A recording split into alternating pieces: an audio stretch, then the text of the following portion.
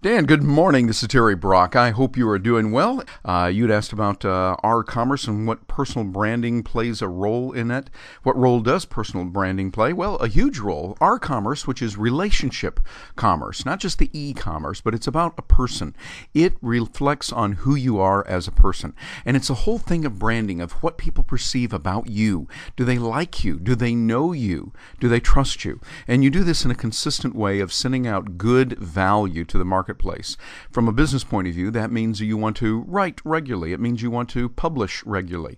Publish in the form of audio, in the form of video, and things like that, so that people get to know you and they feel like, hey, we know who you are. Think of it like a television personality. That television personality has to gain a certain kind of persona, and then from that, people say, oh yeah, I know him or I know her, even though they've never met. So yeah, personal branding plays a huge part in our commerce and building relationships with people. However, keep in mind that that is one form of relationship. A more important and much deeper relationship, of course, is as you personally get to know people. And that's where it becomes a time issue, and it matters of getting to know people and finding out who they are.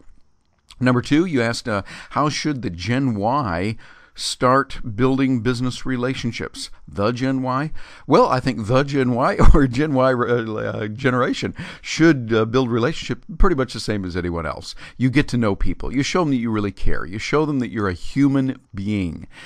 Today, we'll start with Twitter. We'll start with Facebook. We'll start with MySpace, and we'll get a lot of things like MyFace. Yeah, that's like Facebook and MySpace put together. We'll put all those together. But you do it one way. Texting, of course, is another way. And part of that building relationships is listening to the other person. So you see, it doesn't really matter what the technology is. The principle of caring for another human being is so important. That's how you start, and that's how you continue, and that's how relationships grow. When you show that you really genuinely care, not in a fake way, because we can see right through that, but someone that really does care, and you're there for them, providing value for value. That's the paramount proposition. Value for value means you don't try to take something from someone without giving back in return. Too many people today are takers. They just want to take from someone and they do not want to give anything in return. Government is like that. It just wants to take and take and take and empower those that are there. They do it ostensibly saying, hey, we're going to help people. Well, that's baloney. We've seen that through the centuries. And we get a chance to step back and go, no, no, no, no, no. How about we live as free, independent human beings? And we'll do our living that way. That's how we build relationships. Number three, what should they do to best maintain those relationships? I think you're talking about Gen Y being they. Well, I think Gen Y or Gen X or Gen anything, whatever the human being happens to be, the principles are the same. You maintain those relationships by caring for people, remembering important dates. Sometimes that's a birthday. Sometimes it's an anniversary. Sometimes it's just, hey, let's get together this Friday night and have some fun and do some things to build relationships. But also, you provide real value when they need it. You're there when they need help. A loved one has died or a serious situation has come up. You're there to help them. That is very important. Number four, you said you've given speeches in several countries around the world. What things have you learned about relationship marketing from the different cultures? Well, I find that staying in touch and caring for people really matters most. You know, as I travel around the world, I went around the world twice. First class around the world twice last couple of years and enjoyed it enormously. But the best part of it all was not just seeing great sights, not just seeing wonderful things that are available there, but rather sitting down and having a quality conversation over some drinks, breaking bread, having a meal with some good friends and getting a chance to see things from their point of view.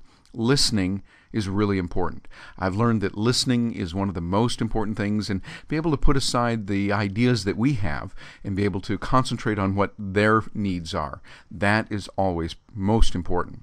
And number five, do you think a larger understanding of different cultures will become more important as the world continues to shrink and markets become more global? Well, absolutely.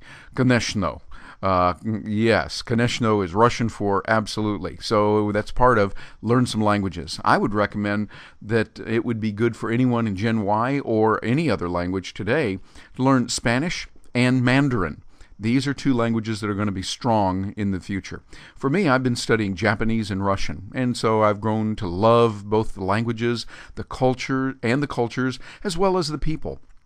I find that that's something for me. Although I also have a deep love for those that speak Spanish now, going down to Panama and Central America, South America, I'm looking at getting into more later and really enjoy that. I see that Spain is a country that is coming on strong still, and they will continue to be a dominant force in their language throughout the world. I see that Mandarin is very strong as well, and the Chinese are doing many, many things right that unfortunately the United States is not. And so we'll wait and see what happens on that. And you can bounce over to my website at www.terrybrock.com and poke around there, look at some of the videos, listen to the podcasts that I have. You can go to iTunes, do a search on Terry Brock, and you'll see the iTunes podcast that I have, and of course over on YouTube as well.